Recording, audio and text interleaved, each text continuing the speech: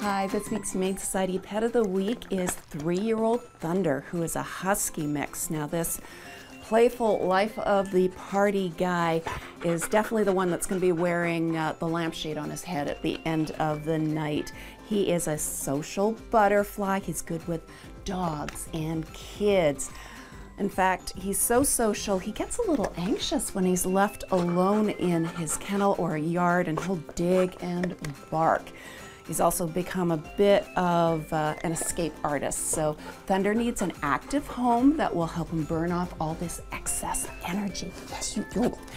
And he also needs someone who will be around him 24/7 to help him play. Your Pet of the Week has been brought to you by Thunder Pet. Expert advice and high-quality pet food within your budget.